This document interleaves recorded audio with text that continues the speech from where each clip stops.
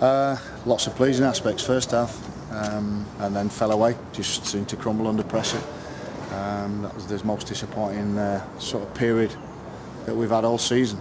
We've gone from looking like a team that's got quality, that's creating opportunities, to a team that looked misjointed, misshaped, and that's why we conceded the goals. And so disappointed. Said to the players there, you know, we need more winners in the camp. We need people to stand up and be counted when the going gets tough. Spoke before the game regarding that. Chesterfield have a period, same as any other team has in League One, League Two. No matter what league you're playing, there's going to be a period where the opposition get a foothold in the game. The supporters obviously got a massive lift from the penalty, even though they didn't score it.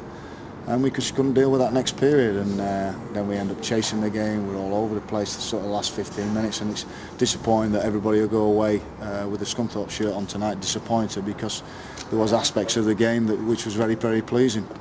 Played some terrific football at times, created some great opportunities, scored a fantastic goal, but rightly so that gets forgotten. You know, to concede 4 again in the second half period. Last 7 games we've had clean sheets at half time. So we've always spoke about having that base to work from. We've had that for 7 games, and okay, we've got a couple of wins in that.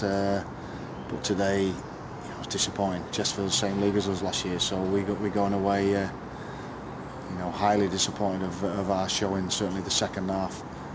Disappointing for the supporters. Fantastic following again. Got right behind the team, and hopes were high after Paddy's goal, and you know, that's just fell away too easily for me. I can swallow losing football matches, but not in that manner.